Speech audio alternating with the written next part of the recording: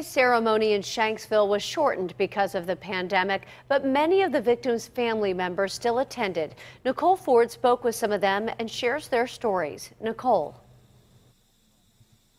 Christine, family members of the Flight 93 victims tell me coming to this park every year on the anniversary is an experience. From tears to hugs, 29-year-old Kamal Wilson describes this group of families as strangers, now bonded as one.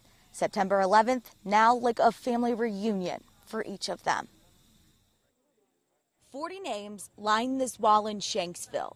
Behind each name is a family who relives the events of 9/11 each year. So every year it's like a fresh reminder of, what can I do to honor or make myself better. Kamal Wilson was 10 years old when his uncle, First Officer Leroy Homer, died in the Flight 93 crash. Now 19 years later, it's incredible. I mean, look where we are. This is a national park. You can't visit the Pentagon or the World Trade Center. Alongside his family, he remembers his uncle's sacrifice and love for flying.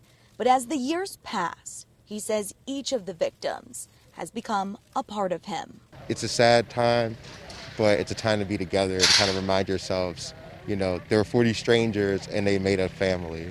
Wilson encourages everyone to not just honor the victims today, but every day.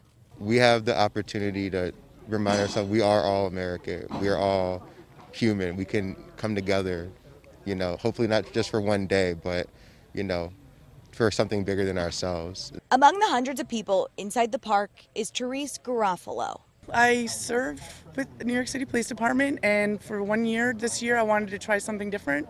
She made the trip to Pennsylvania to pay tribute to the Flight 93 victims. Can't even tell you the feelings I have. It means so much. I mean, it's just memories I'm going to have forever and I'm never going to forget, and it just brings back a lot of memories. Memories from her time at Ground Zero. She hopes memorials like this one continue to teach future generations. We just can't forget those people that we lost. Now, if you're interested in checking out the Flight 93 Memorial, it is open 7 days a week from sunrise to sunset. We're live in Shanksville, Somerset County tonight. Nicole Ford, KDKA News.